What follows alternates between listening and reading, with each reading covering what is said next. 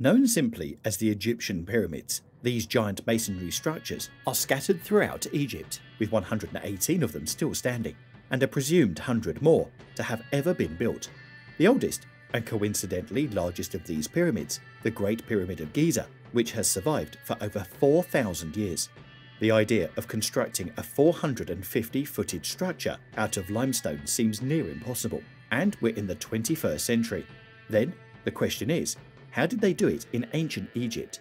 All cards on deck, from elaborate technology well ahead of its time, to help from galaxies far and wide. People have come up with all sorts of theories to explain the pyramid's construction.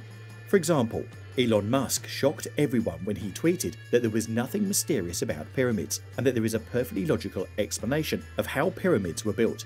And in his tweet, Elon provided a link to an article that details one theory about how pyramids were built. However, with the help of modern technologies, new discoveries that scientists had made finally reveals the answers to this mysterious phenomenon: how pyramids were built. What was the genius system that Egyptians invented and used that made all of these possible? These are the shocking findings by researchers that will blow your mind. So let's start. You can choose any movie based on ancient Egypt, and you'll indefinitely find a scene wherein a tyrant pharaoh is yelling at slaves to work harder, faster, or overall just better on his pyramid.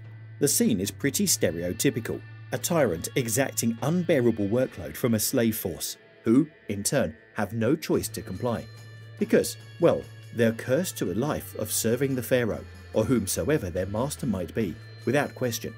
It might seem more plausible, and perhaps also comforting to some people, that the 400-footed structure was constructed over a period of 40 years by people who were doing so against their will. However, recent evidence suggests that there was actually a dedicated workforce designated for the construction of the pyramids. Researchers uncovered several pieces of crucial evidence that suggested a dedicated workforce was employed for the construction of the pyramids. Their theory was backed by findings such as ancient cities, burial grounds at the foot of the pyramids, as well as animal carcasses, suggesting that the workforce was fed like royals. Even if the construction involved a slave force, the entire project could not go underway without some engineerish intervention. Basically, someone had to tell them how to do it for them to actually do it. As of now, there's more evidence to suggest that the pyramids were built by a dedicated workforce, who were in turn treated like royals for their service. This is supported notably by the fact that burial grounds were found at the foot of the pyramids, suggesting that whoever died while constructing the masonry was treated with honor. As scientists revealed, building the pyramids was a three-step process.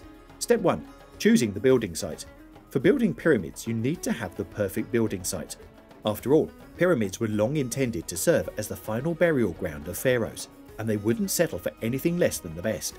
The best, therefore, starts from choosing the site itself. Besides technical considerations, plateau, river rises, and climatic considerations, workers had to keep in mind other factors too. Where does the sun rise and set? How far is it from the pharaoh's palace? And would the site influence the pharaoh's eventual rise from the dead? All quite important points to be kept in mind. The building site for every pyramid was in close proximity to the Nile, and even more interestingly, they were all built towards the west of the Nile. Why?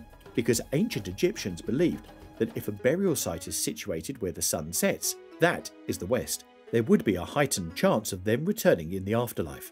Next, the rise of the river had to be considered. The pyramid was made largely of limestone that could wash away with rising tides. The inundation of the river had to be kept in mind. Lastly, the pyramids were built to pay homage to the presiding pharaoh, and the pharaoh would routinely visit the site. The site would therefore have to be located near the palace, but not too near. The next step was to prepare the site.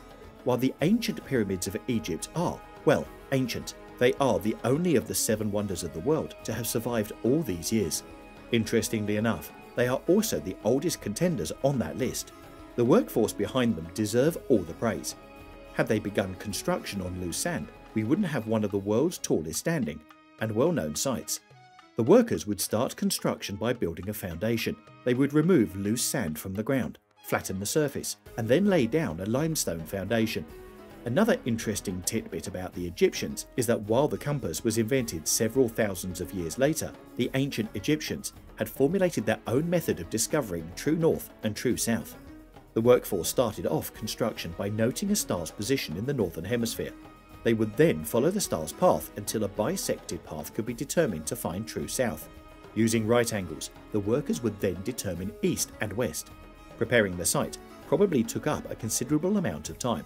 After all, it was the foundation of the entire structure and was supposed to withstand over 2 million limestone blocks on top of it. Final step was about raising blocks atop one another. Last, but in no way, shape or form the least, the workers had to devise a method to raise blocks atop of one another. The pyramids, as we see them today, have blocks that lie on top of one another at a specific angle. These blocks, however, are all over 20 feet tall. How then did the workers, at a time where cranes were a fantasy, find a way to raise them on top of each other? Current evidence supports two theories, the ramp theory and the water shaft theory. The ramp theory is generally backed by more significant evidence, but the water shaft theory makes just as much sense. If we consider the ramp theory, at Hatnub, an Anglo-French team found evidence of a ramp-like mechanism which might suggest that the limestone blocks were raised using ramps. The idea that ancient Egyptians used ramps was discussed way long before the ultimate discovery, but was always disregarded. Why?